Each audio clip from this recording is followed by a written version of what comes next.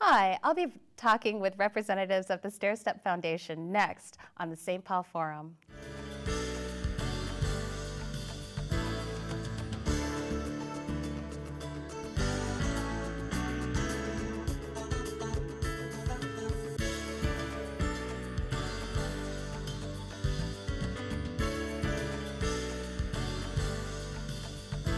Welcome to the St. Paul Forum. I'm Lisa Tabor, along with guest host John Forty. I'm helping to host the show while Mike Wassenaar is on sabbatical. I'm talking today with Helen Jackson Lockett L. of the Stairstep Foundation's new program, There Is a Balm, and Loretta Bush of the site health coordinator for Mount Olivet Baptist Church. Thank you so much for being here. Sorry, I completely butchered the introductions, but I am sure we're going to have a great conversation. So, one of you, tell me about the Stairstep Foundation and There Is a Balm. And I said it's new, but how new is it? Well, Stairstep Foundation has been in existence since 1992. Now, however, the There Is a Balm health initiative began in March of 2002. Okay. And this was Stairstep responded to an RFP that the Minnesota Department of Health had sent to the community, and we applied and they accepted our grant.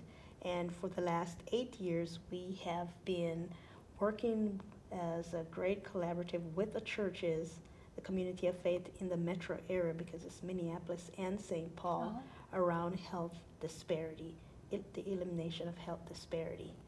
However, it's sad to say that our funding just recently ended in June of this year. The Minnesota Department of Health did not renew our funding, but that won't stop us because we are very intentional about addressing the health of our community. Because as you look at if you look at the state of Minnesota, we are in the top 2%, and it's thought of as the healthiest, one of the healthiest states in the nation. However, when you look at people of color, the disparity is just enormous. And so we need to continue this work. We cannot stop the work from going on. And you made some assumptions, or Stairstep made some assumptions in building There Is a Balm about how to address those disparities effectively. What were some of those assumptions? Yes. Well, one is that we establish a relationship with the community of faith. Over the years, Stairstep Foundation mission is to restore the spirit of community. And in restoring the spirit of the community, one institution that have always stood in stands strong in the African American community is the church.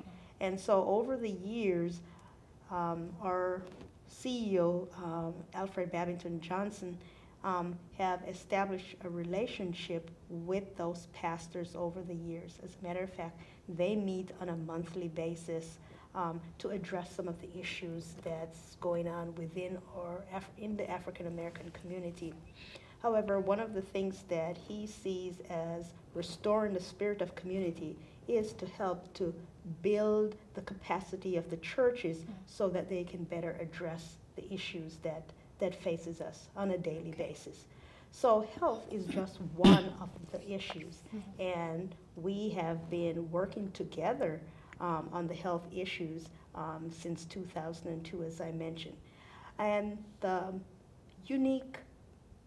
would say the most unique thing about this health initiative is that we have been able to get the support of the pastors within those churches in order to make this work.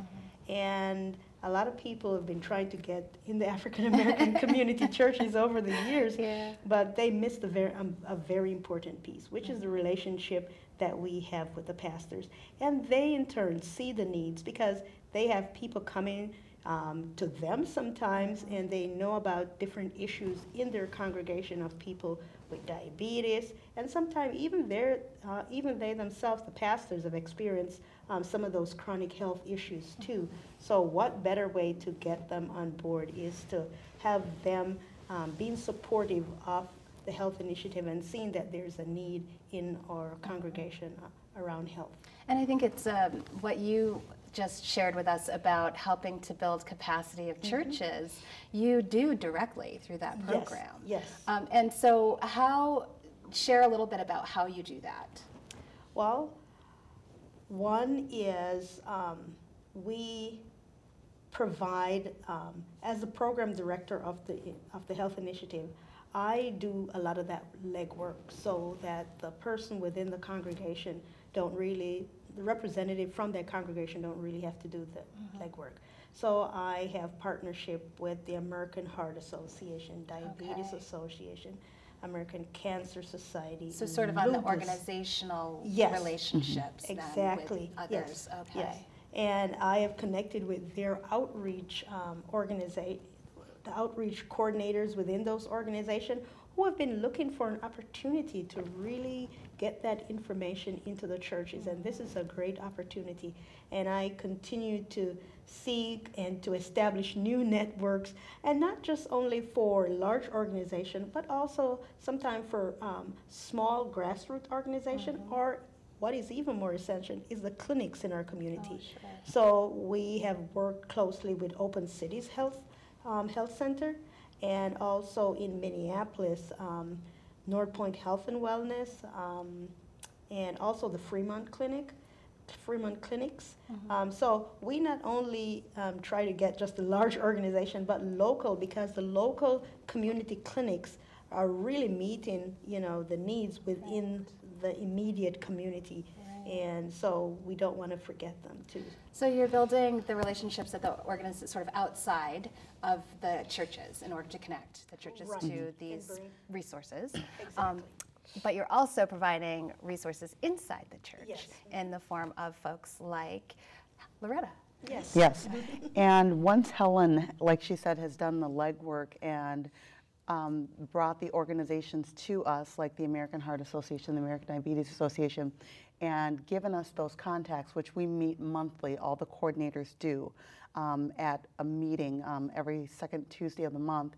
And so that's when Helen introduces us to the different outreach coordinators for the Heart Association and things like that. And we establish contact and relationship with those organizations. And then it's our job as coordinators then to reach out to those people that Helen has branched us with and to do our job and to then host things like the health fair and things like that, because then we have made that connection and we can go forth and partner then with those associations that want to get into the community to do the work to reduce the disparities themselves. So, what does that mean for the congregations?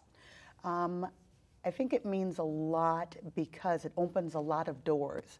What I've found doing this job is that people know in your congregation, you've heard of the American Heart Association, everyone has. You've heard of the Diabetes Association or the Arthritis Foundation, but the congregation is not sure, how do they find these people if they need something?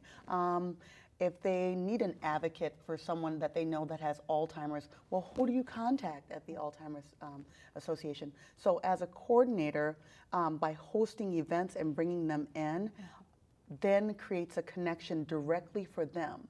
And now they no longer need to go through me, because now they know that if they need something from this organization, they can contact them directly. So it opens up a lot of doors for them to be able to find the help that they need for whatever it is that they're looking for.